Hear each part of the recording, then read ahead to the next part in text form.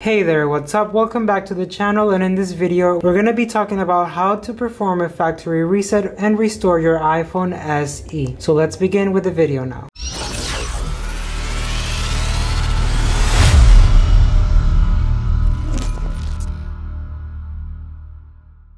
So what's up everyone, welcome back to Serg-Tech, Sergio here. In this channel I do a lot of tech reviews and tutorials, so make sure you subscribe so you don't miss out on future videos like this. There's going to be links to everything that I talk about in this video in the description down below, so do check that out, and let's get right on with the video. So the reason you may want to do this is that maybe your phone is freezing up and you can't actually access to any app. Maybe you want to delete everything for a trade-in or give it to someone, or also maybe you forgot your passcode and you just can't access to your phone. So in this video I'm going to show you two methods that you can do the factory reset, and the first one is going to be through the settings, and the second one is going to be if you can't access to your phone. So let's begin with the first one, which is going to be the settings one. So just go on your regular home screen, go on settings, and then scroll down all the way to general. Once in there, you're going to go all the way down to reset, and you're going to see an option that is going to say erase all content and settings. So you're going to select that, and here it's going to tell you that all the information is going to be updated into your iCloud, and you have the option to either back up and then erase your phone,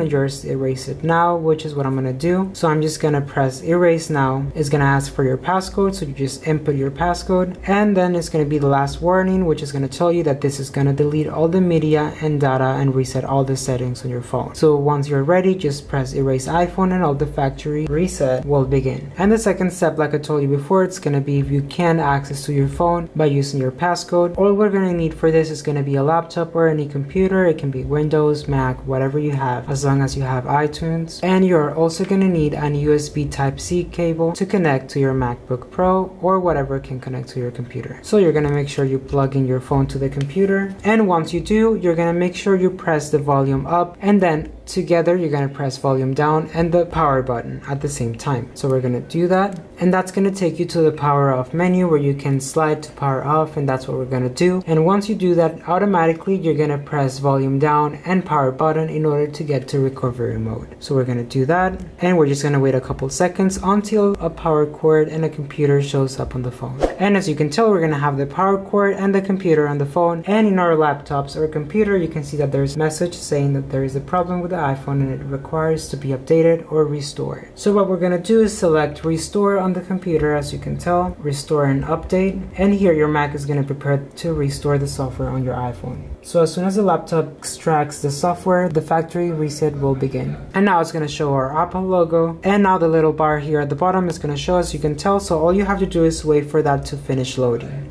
And now you can see on the laptop that your iPhone has been restored to its factory settings and is restarting, so just please leave your iPhone connected. And now when the phone turns on again, the little bar is going to show up. So we're done with the laptop or computer that you're using. Now we can just focus on the phone, which should take around 3 or 5 minutes. And now we can see that our iPhone has been completely restored to its factory settings, as you can tell right now, and it's ready to use. So that was it on the video on how to perform a factory reset and restore your iPhone SE. If you enjoyed this video, don't forget to give it a like and leave a comment down below, and don't forget to subscribe for more videos like this. And as always, I will see you in the next one.